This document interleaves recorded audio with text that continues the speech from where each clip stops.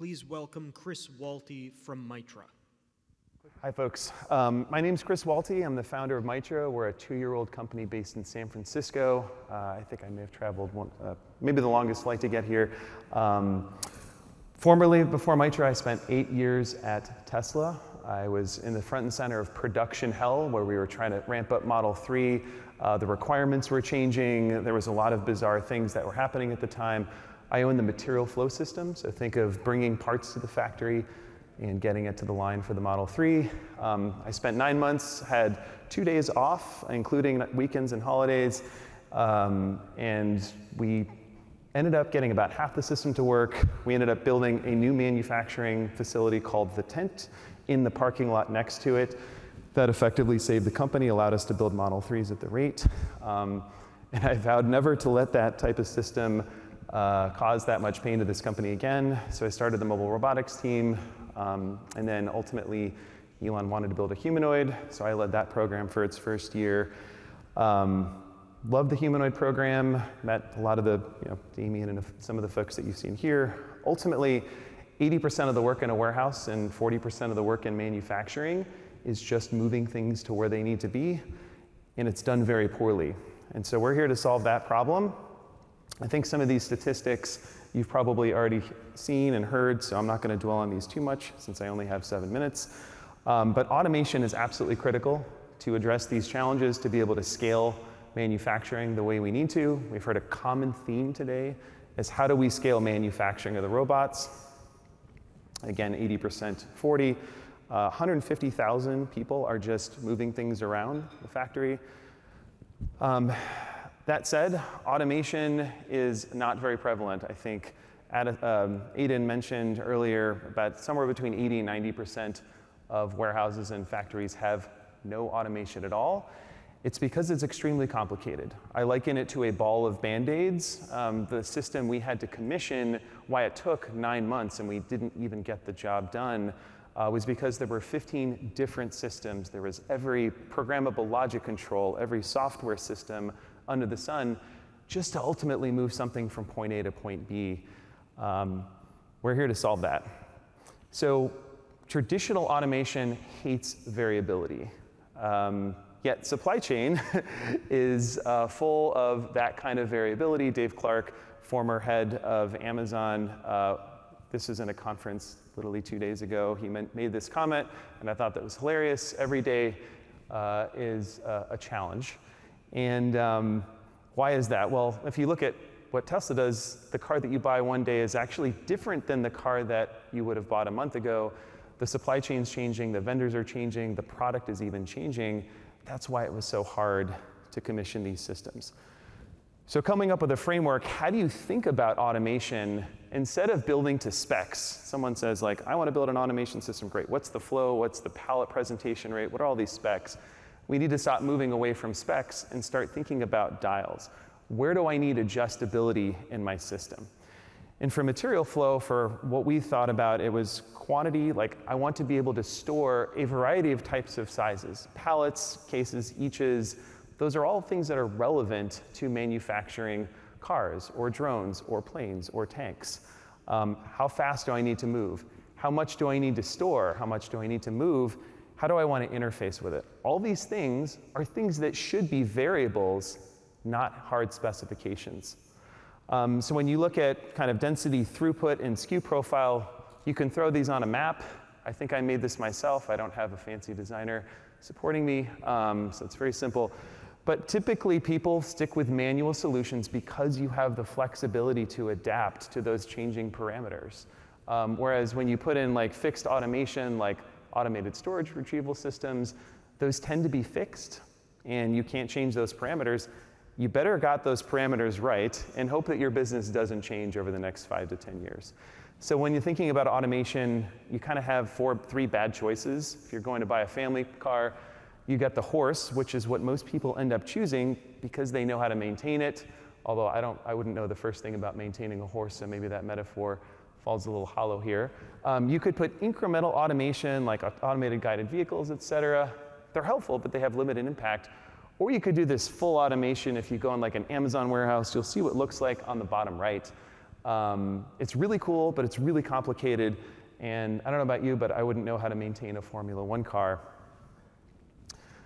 And so effectively, if you can combine all the four things, you may have a winning shot. If I can simplify the hardware, if I can build the hardware and the software for each other, if I can enable the agents at the edge to think by themselves, and finally, if I can build in adjustability. So if we look across recent history, we can see that moving from PDAs to effectively smartphones, you went from 141 to 5 moving parts.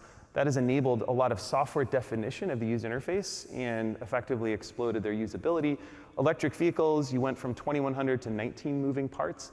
It enabled you to break trade-offs between cost, speed, safety, performance. You can have all at the same time when before you might not have been able to.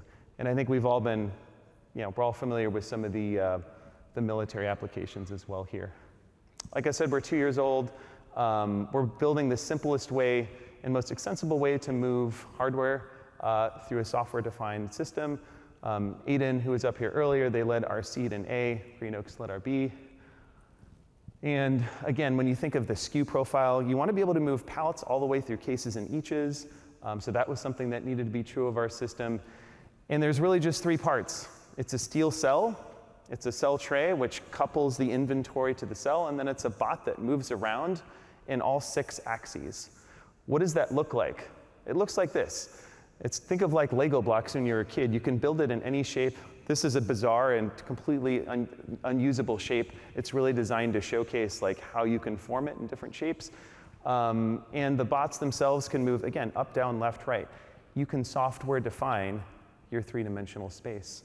And the structure here, from a cost perspective, you're looking at the equivalent of single deep pallet racking that you'd find at Costco. And then because you don't need 9,000 pounds of counterbalance that you have in a forklift, these bots can be really cheap as well. So you can, again, break trade-offs around cost, throughput, flexibility. And you can turn a material flow system into essentially what amounts to effectively a set of inputs and outputs. This should look familiar. It looks like internet traffic, right? I have a computer. I want to send information to a server. I have, for example, an inbound truck. I want to put it to relabeling. I want to deliver it to some other station. All we're doing is presenting the material at the right time in the right place with a time buffer. Those applications can range from pallet pick, case pick. Most of you probably aren't familiar with how like your food gets to the grocery store, but effectively they come in a bunch of homogeneous pallets. Then they get resorted at a distribution center and get sent out to your food stores. That is the most common operation across supply chain, and it's done very poorly. Our system can apply to that. You can do dock buffers, cross docks, et cetera.